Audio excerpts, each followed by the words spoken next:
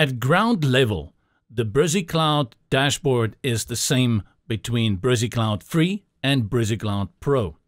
We're going to talk about the project area in this video, so for that, everything works the same. This, the big area here where you see the blocks, this is the project area, and each of these blocks represent a project. There are two kinds of projects within Brizy Cloud. One is a website and one is an external pop-up.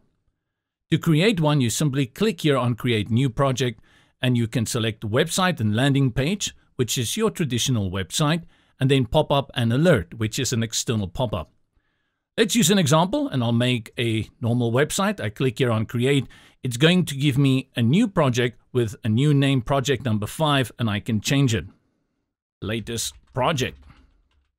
You can understand as we build out more projects and more external pop-ups, this can become very crowded here.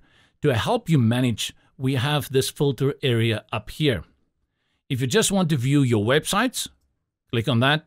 And if you just want to view your external pop-ups, you select pop-ups. To view all projects, click on all projects.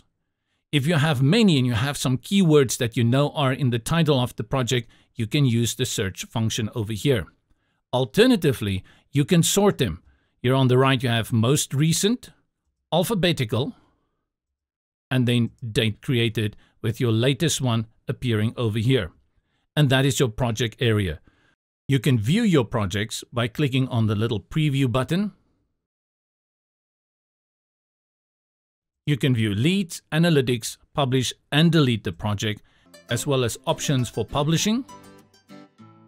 And then of course to edit the project, click on Edit Project and that will take you into the Brizy Builder. And that is the project area for Brizy Cloud Free and Brizy Cloud Pro.